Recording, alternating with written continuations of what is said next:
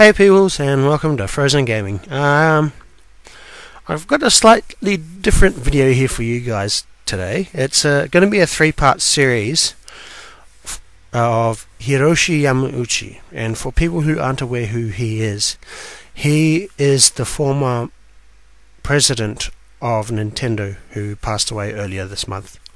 I felt that it was only right to do a video about him, sort of thing, because it's mainly to try and help people be more aware of what he actually did for the gaming industry, and things that we may not have had if it wasn't for this man.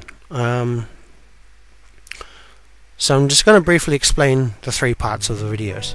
The first part is pretty much a brief history of Nintendo, and the second part is about the console wars that started with like the NES, or with Nintendo and Sega, continuing on up to this generation. And the third part is just going to be a conclusion, just telling you guys what we have because of this guy, because of the choices that he made, and what would have possibly happened had he not done what he did. So yeah, I'm just also going to explain that I do actually go into a brief history of it. I don't go into everything about it. Like I just mainly read the parts that are crucial to get my point through. So yeah, I hope you guys enjoy it, and here we go with the first part. Hiroshi Yamauchi, former president of Nintendo, passed away on the 19th of September at the age of 85 after losing his battle with pneumonia. This was a huge loss, not only to loved ones and friends that knew him, but also the gaming community. Many people, when they think Nintendo, think about Mario, Link and Shigeru Miyamoto, and not necessarily Hiroshi Yamauchi. Hiroshi was the president of Nintendo from 1949 to 2002, spanning a presidential career at Nintendo of 53 years. To many of you, this may come as a surprise, thinking that the NES only came out in the 80s, and that being the initial beginning of Nintendo. But Nintendo has been around since 1889, where they handcrafted playing cards. When Hiroshi took over at the young age of 22 from Fusajiro Yamauchi, his grandfather, after being supposedly the last direct relative who was able to be found, he took the job on one condition: that he be the only relative that works there. His grandfather reluctantly agreed before shortly passing away due to a stroke, and as a result, Hiroshi's cousin was fired. He wasn't taken seriously by the employees due to his age, his lack of knowledge for the business, and his experience. The employees, thinking that he was a pushover, went on strike, found out the hard way that he would not be intimidated by them by firing many of the staff members, some of them long-time employees at Nintendo. Hiroshi changed the direction of Nintendo by first making playing cards that appealed to the Western market, and then moving on to become a toy manufacturer. But due to the toy industry being in a saturated market in Japan with the likes of Bandai and Tommy, Nintendo struggled to compete and were in a lot of financial trouble when they finally saw some success as an electronic toy company, bringing in devices still well known to this day, the Game & Watch. In 1977, Hiroshi hired a man that would in time become a gaming industry god. That man is Shigeru Miyamoto.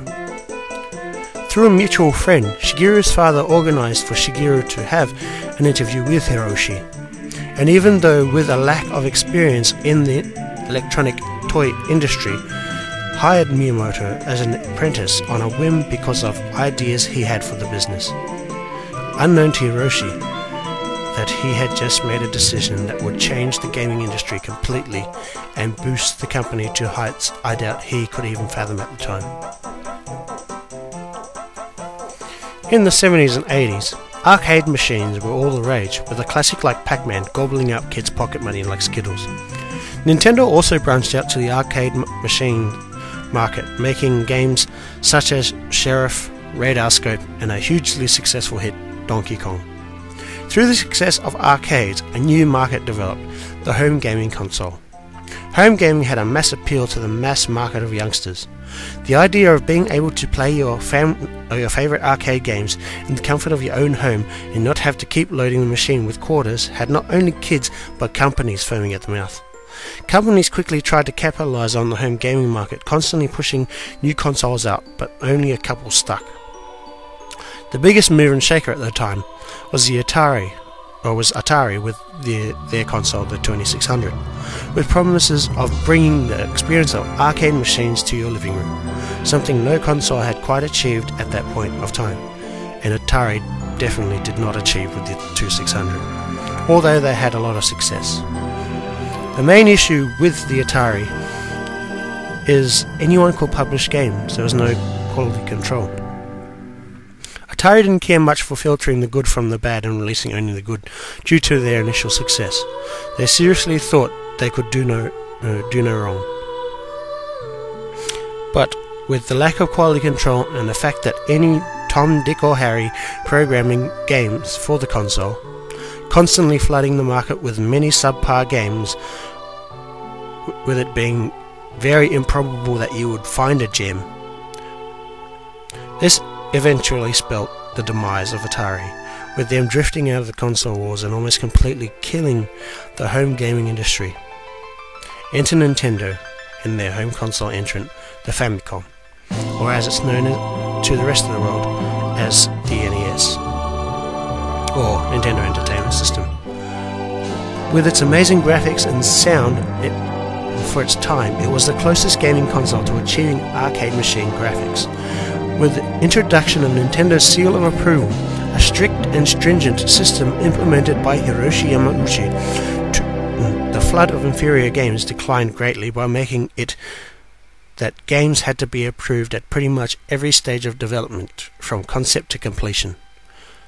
A select few gaming publishers were given permission to make games for Nintendo, and with all the strict quality control, the ratio of terrible games to good ones was flipped, injecting some much needed life into the home gaming industry.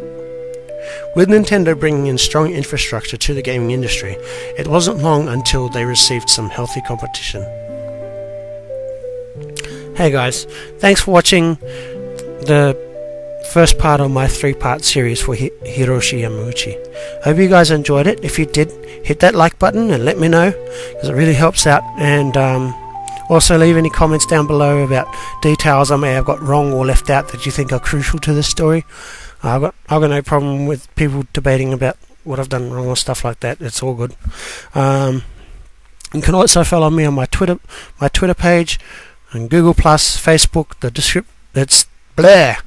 The links are down in the description. And if you guys want to see the next 2 parts, make sure you subscribe so you can get access to them straight away. So until I see you again, stay frosty. Beware the false shepherd.